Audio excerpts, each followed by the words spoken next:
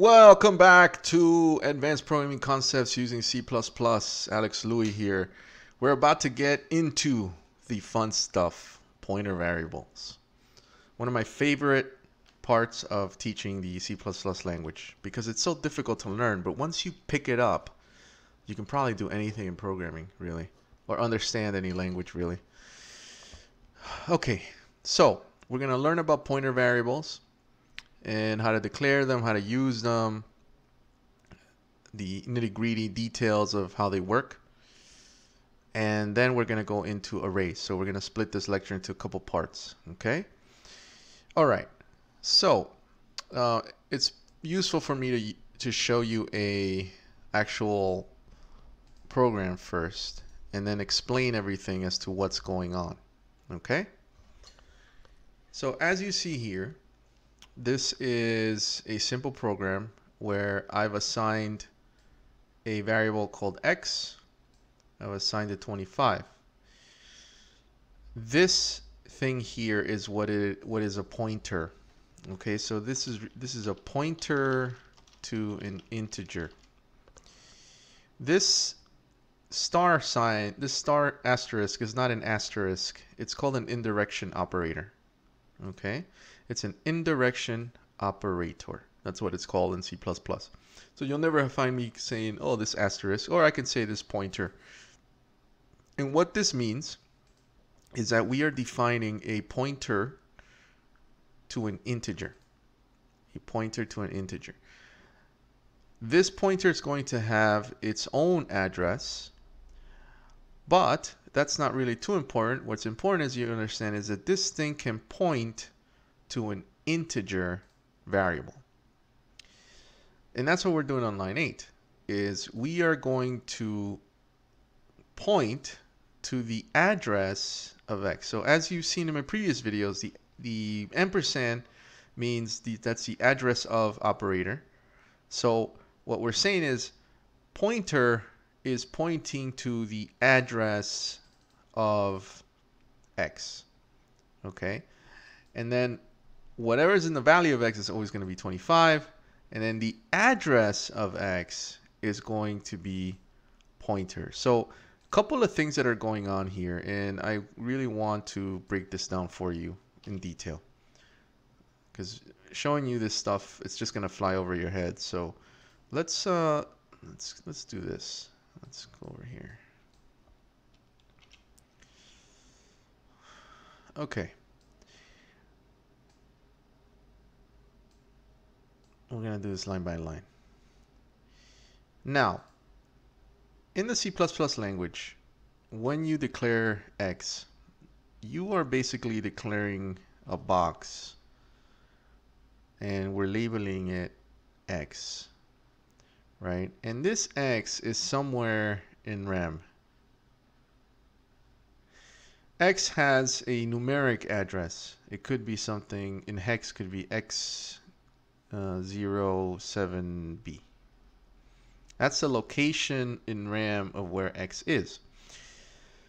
Cool, we know that. Now, when we assign the value 25, we can just say, we're just saying that we have a little box, and in this little box we have 25. Now here is where the confusion is going to start happening.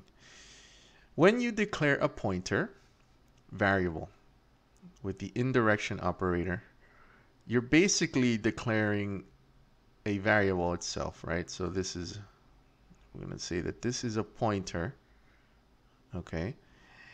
And this actually is not pointing to anything currently when we declare it. So we can say that it's pointing to null, and we're going to get to that in a little bit. But for now, we just know that when we declare it over here, okay, when we declare that, it's not pointing to anything, but it is an integer pointer. Okay, the arrow has to point to an integer. Okay, meaning that our variable needs to point to an integer. Now, this next line over here, okay, means that we're going to take this arrow and we are going to point it to the address of x. So we said that the address of x is 07B. Let me make that a little bit clearer. Okay, so we say hexadecimal 07B, which is the address. Let's do this. The address of X. Okay, this is pointer PTR. That's what we just did. Now, what does that get us? It gets us the following. It means that the value of pointer in terms of just the address of it is now X07B, right? Where pointer also has its own address, so it could be something like X08F, right? But that doesn't matter, because what we want to do is we want to use this pointer to point to addresses of variables. In this case, we're pointing to an integer variable. So if pointer, the value of pointer is the address, right? So pointer is equal to X07B. You can say that's the value. How do I print out the actual value that it's pointing at? Meaning that, yes, we're assigning PTR to point to the address of X, but I also want to have the ability to print out that value. So by me doing the indirection operator, okay, I can print out the value 25. Okay, so we're going to get into this in a little bit. So just a simple example is we print out X. You know what that is. X is 25. But printing out PTR variable without the indirection operator is just going to print out the address of what it's pointing at, which means that whatever is in this little box, X07B, that's what it's going to print out. So let's go back to our program so we see this in action. Okay. So I'm going to clear this, and then now I'm going to just print this out. See that? So by me printing PTR, okay, by me printing PTR, I'm printing out the location that it's pointing to. Okay. Now, if I did the following, let's take this.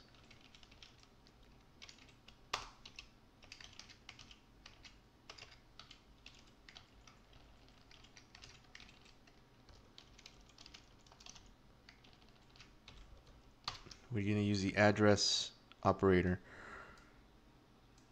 Let's take a look at that. You see that they match, right? They match. Because with the address of operator, it's giving me the address of X. And then PTR is a pointer variable.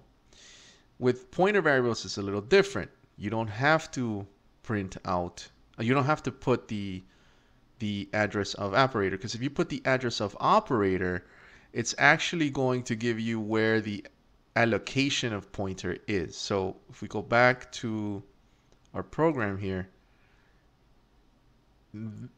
pointer, right, if we see it over here, has its own address, which is 08F or something like that, right? I'm just kind of making that up. Okay, so initial concept is the pointer variable, when you assign it like you're doing over here, I'm going to put the number here in 1, okay? When you assign it in 1, first of all, you have to assign it an address of, okay? So you can't do PTR is equal to X, that's no good. Okay, you got to assign it an address. Okay? So you assign it an address of X. That means that the value of PTR is X07B, which is the address of X, which we talked about, right? When we allocated int indirection pointer, right? It had its own address, but we're not going to concern ourselves with the address of pointer. We just want to concern ourselves with what it's pointing at. And in this case, it's pointing at the address of X. Okay? Which means that PTR is holding a reference to X. Okay, it's holding a reference to X. Because its value of PTR, what is stored in that little box, okay, what's stored in that little box is the address of X. In this case, is X07B. Okay? Okay. Hold that thought. I'm going to go into the next video and we're going to talk about, okay, so you can print out PTR, but what if I want to print out the value of pointer, right? Meaning that what is it pointing at? We're just now printing out addresses, but now we also have the ability to print out or access the value of that integer. Okay, and we're going to go over that in a little bit. So I'll see you on the next video.